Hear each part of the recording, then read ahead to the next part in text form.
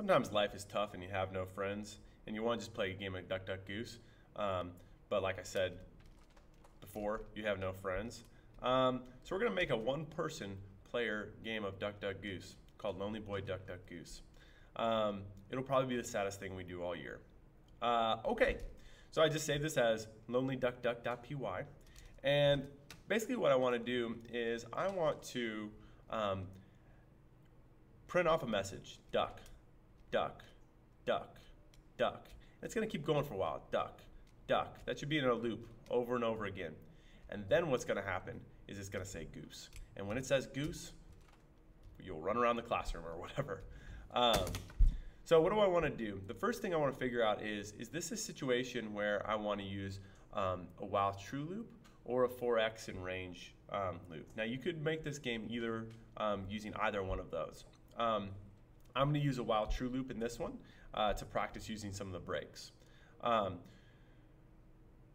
Okay, the first thing I need to do is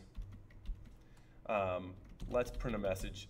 Tell them what our games are. Welcome to Lonely Duck, Duck, Goose.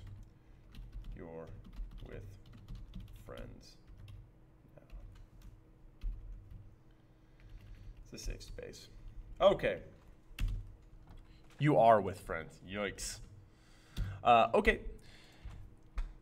What I need to do is I need to import two things right off the bat. I'm going to import random.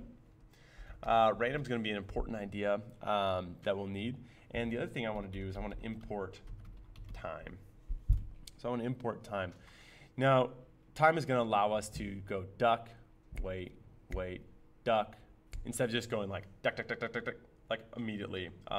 It's super fast. We'll get to that in a little bit. And random obviously is going to, the first time I wanted to say duck 9 times, the next time 7, the next time 20, so on and so forth. Because if you're playing by yourself, really that's the only excitement you can have, is when it's going to go. Okay, so I'm going to create a number, and I'm just going to call it R for random number. Perfect.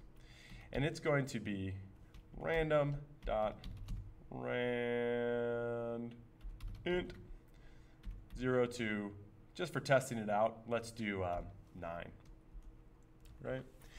And so what I want to do is I want to do a loop. And inside the loop, I'm basically going to, and like I said, I'm going to do a while true loop. So what's going to happen is it's going to check to see if my random number is a certain value. And if that random number is a certain value, then it's going to basically break and say goose. Now there's so many different ways to do this. The way that I'm going to do it is I'm actually going to put this random part inside the loop. So each time through the loop, I'm going to generate a new random number. And then I'm just going to say, because now I'm going to figure out what breaks it. If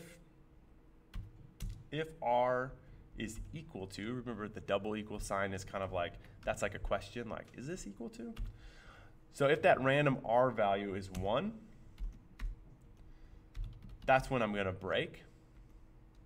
And now how do I say if R, watch this one, exclamation point equal sign? I could use an else here, but I wanted to show you this input. It says if R exclamation point equal sign. What that means is if R does not equal 1. So if R doesn't equal 1, right, I want to print a simple message, duck, dot, dot, dot. If it does equal 1, that's the time that I'm going to print goose. So imagine what our program's doing. The first time through, it picks a random number, and let's say it's an 8. It checks to see if it's a 1.